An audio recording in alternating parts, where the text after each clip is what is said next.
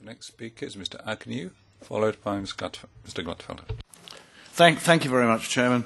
Mrs. Paulson, please don't take my comments personally, but I really do not think the solution to this problem is yet more EU legislation. We've got a lot of EU legislation. The problem is enforcement. And that problem is compounded by the fact there are 27 member states and they have very different cultures. This is the problem here.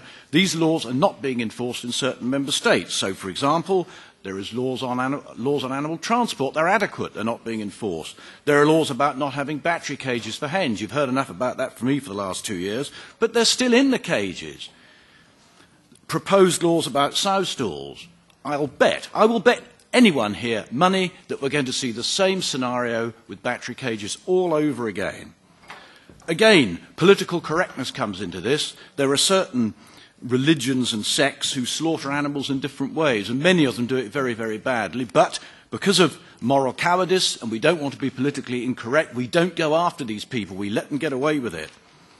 There was a comment down there about cash grants and putting EU money into this. This is so unfair on the farmers who have already borrowed money to comply. They're immediately at a competitive disadvantage. And even if all these laws were enforced in the EU, which I think is highly unlikely, there's still the problem of the WTO.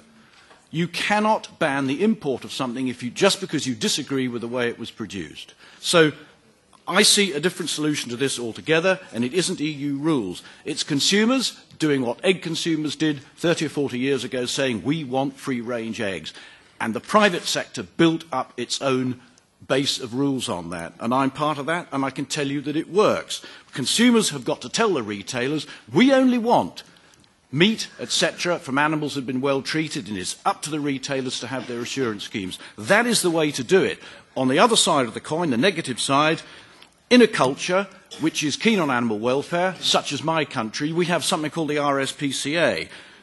People voluntarily contribute large sums of money to them, and the RSPCA will bring private prosecutions. In other words, there are members of the public who are members of this organisation who will be looking at farms, they will be looking at animals in distress, they will report that to the RSPCA who will do something about it.